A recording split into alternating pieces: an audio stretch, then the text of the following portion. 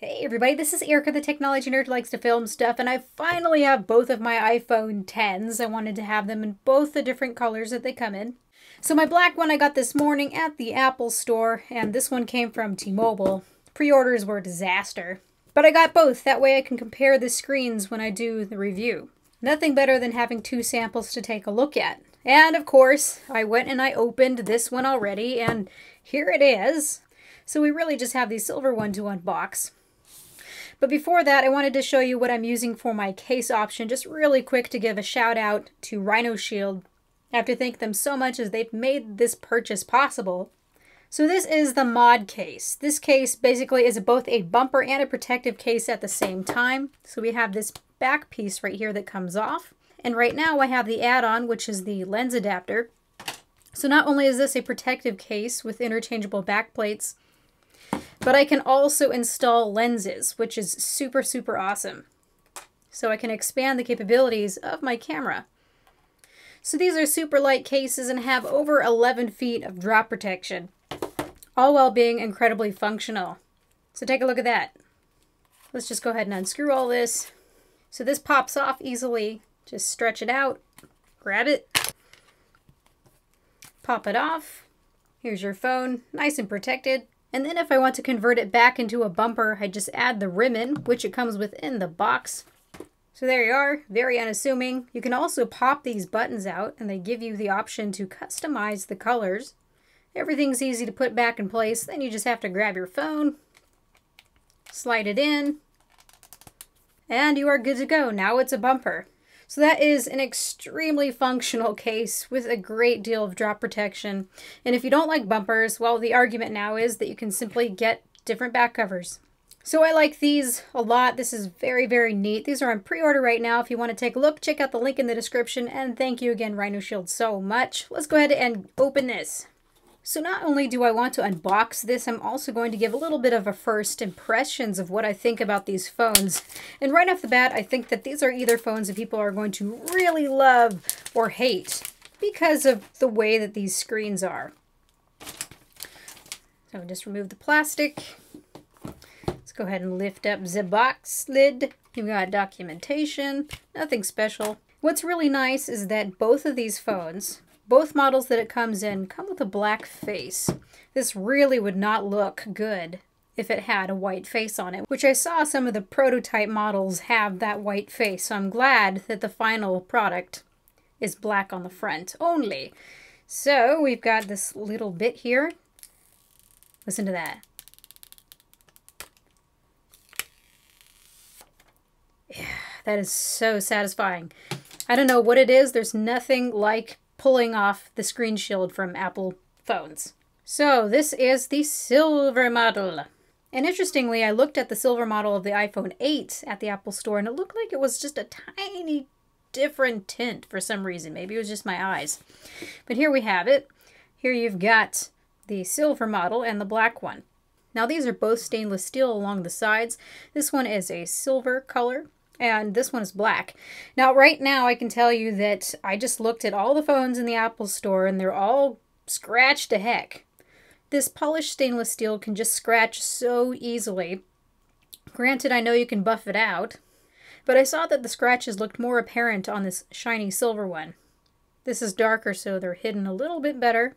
But this is a device that you're going to want a case on or a skin on to cover this up if you don't want it to get all marked. So that's a little bit unfortunate. Both of these are glass on the back and look very, very similar to the iPhone 8s.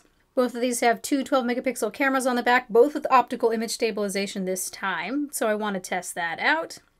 The iPhone 10s have a 5.8-inch display in this very small footprint. So here we have the iPhone 8 Plus, and you can just see the difference in the size there. It's pretty crazy.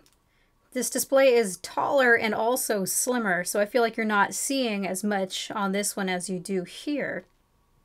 It's definitely something to get used to. And that notch, well, I haven't really decided what I think about it just yet. So if you're curious to see the size of other phones, here we have the Pixel 2. And you can see that the Pixel 2 is just a little bit taller. Width-wise, the iPhone 10 is just a little bit wider. But you've got a huge screen for this little body.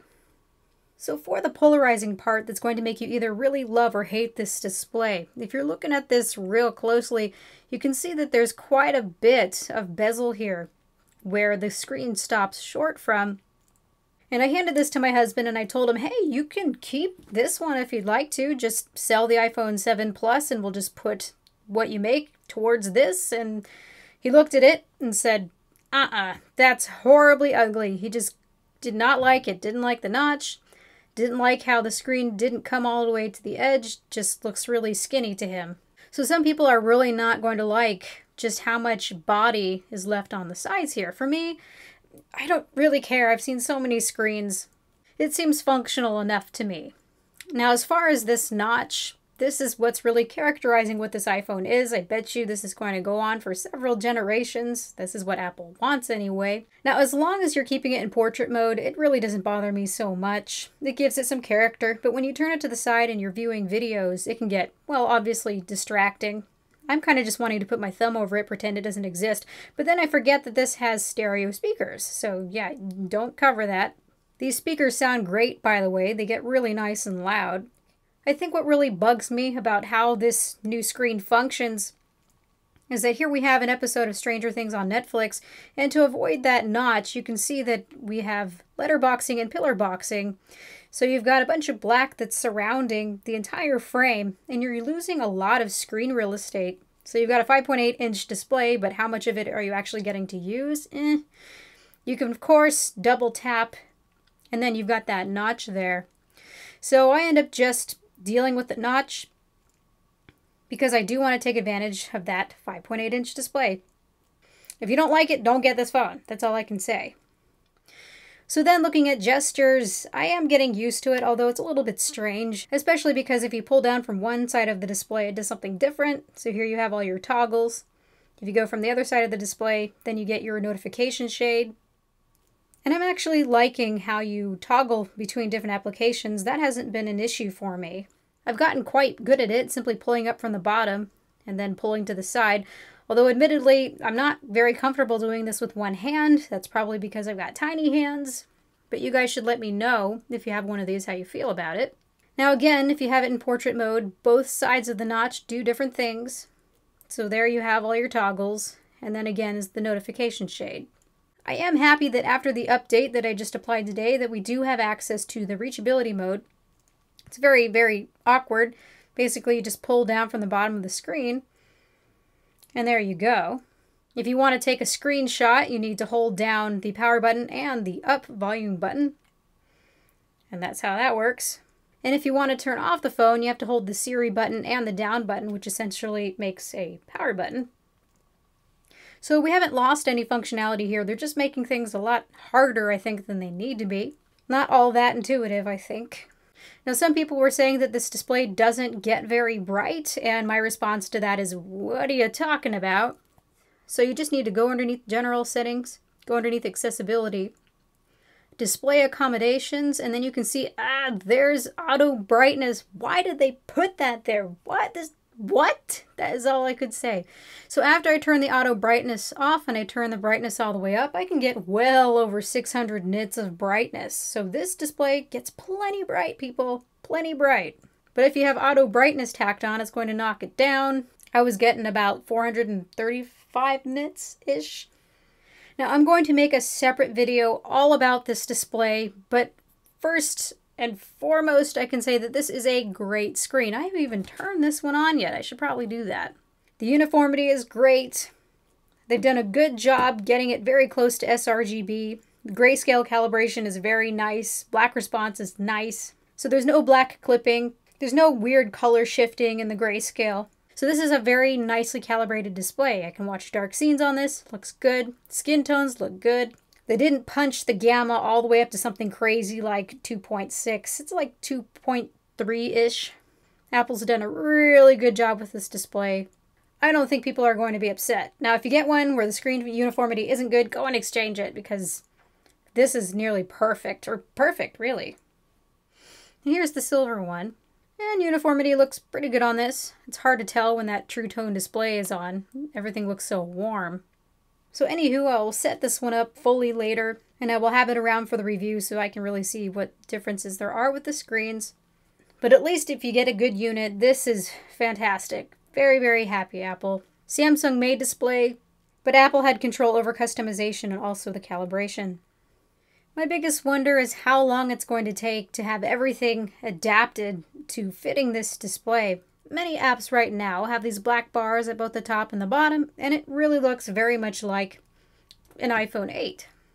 It's got that same aspect type. So I'm really hoping that we get updates soon, but plenty of apps are already supported. It looks like all of Google's apps are already supported. Popular social media apps, definitely Netflix. Of course, YouTube is as well. So it's going to be a wild ride. Apple says that this is it. This is the new thing. So let's talk a little bit about Face ID. Now, honestly, I don't think that they should have gotten rid of the home button. I feel like it's a little bit too ambitious for their first try, their first go around. There is no fallback. There's no fallback fingerprint sensor. So if this doesn't recognize you, you have to put a password in, which is not bad because that's very secure. But to me, it just feels a little bit daring and ambitious. And I know that's what Apple really wants to do. So, okay. So far, it's been pretty accurate. It hasn't been 100%. I've had it fail on me a couple of times today. For reasons I'm really not sure about. Maybe I was holding it too close to my face. So I'm trying to find that sweet spot. And I need to go out and use it in daylight and in many different lighting situations and see how it overall performs. I think it's good enough to have by itself, but it does make me a little bit cranky. It is nice, though, that you have a couple of different options. Once I unlock it, I can go underneath settings.